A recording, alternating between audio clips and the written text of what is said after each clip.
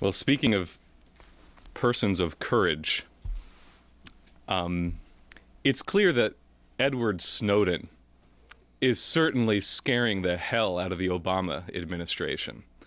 Both because they really have no idea what he's really got on them, and also because there are more young Ed Snowdens out there in the intelligence community.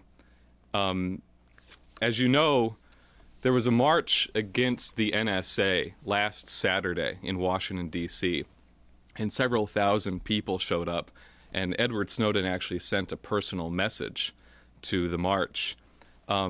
It was read by a woman named Jesselyn Radek, who attended the march, and she's a representative of it's called whistleblower.org, or it's an organization called the Government Accountability Project.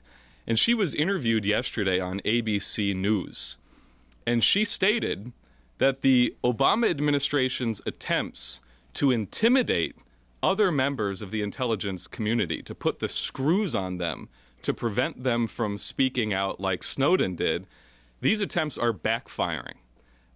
She said, government attempts to chill free speech by employees in the intelligence community have failed and are actually having the contrary effect, causing more whistleblowers to step forward.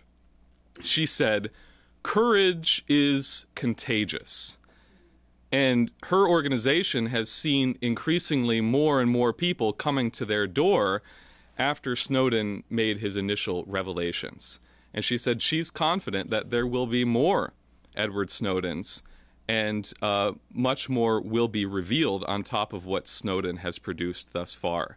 It's also being reported now that in the wake of this entire expose concerning Angela Merkel, the German government is now appointing a special prosecutor to investigate the NSA's violations of German national sovereignty. And a representative of the German parliament has actually traveled to Moscow to meet personally with Edward Snowden. And all the while, the Obama administration continues to deny, cover up everything, only to have those denials exposed sometimes within hours of their utterance as lies, with new revelations that have been published in the press. So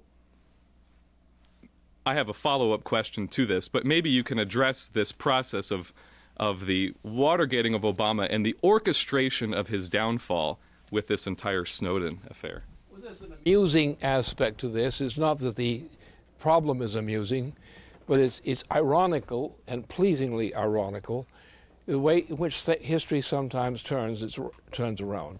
For example, this unit that Snowden had represented, was a group of young people who had been through special kinds of conditioning with the sports they played, the games they played as sports.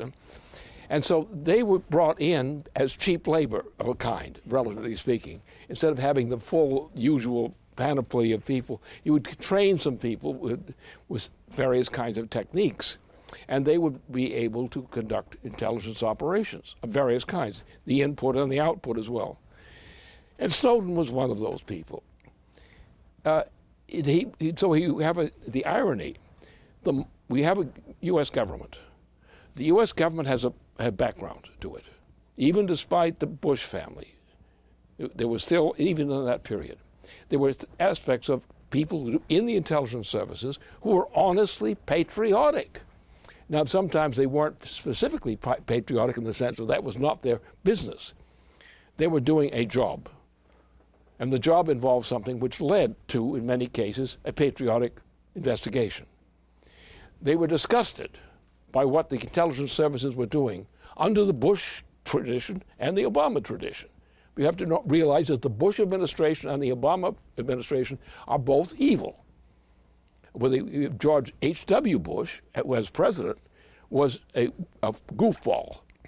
And therefore he was removed from government not just by not being reelected.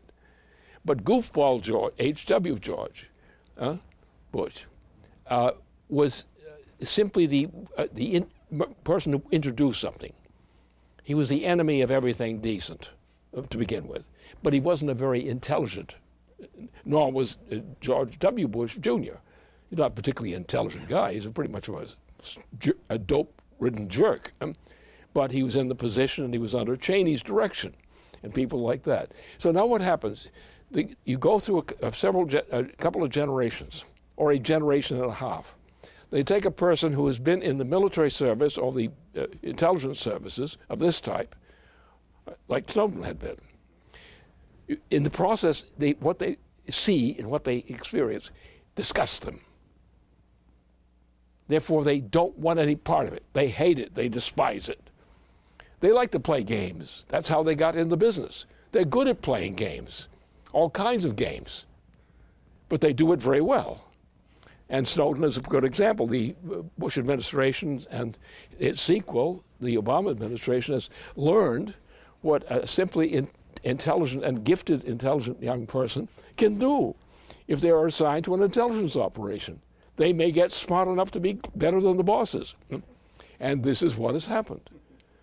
So there are also, throughout the process of today, there are all kinds of things of that type that go along with history.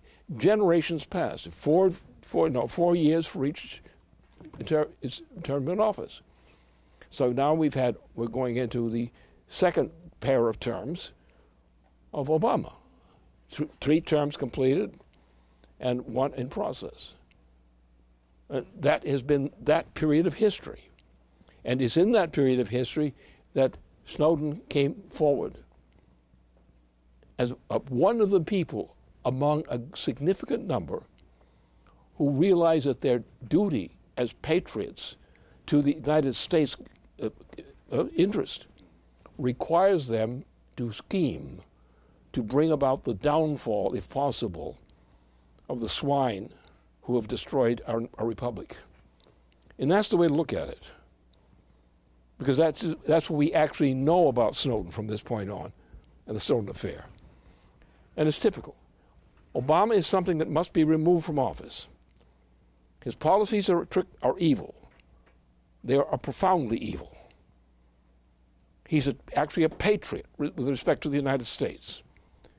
And despite the cowardice of many of our elected members of Congress and of other people, there are people who think it's important to play a personal role in history, to save and defend our republic and other interests which are humane interests. And we must just hope that there are a number of us to be successful in destroying that evil process which is destroying our republic.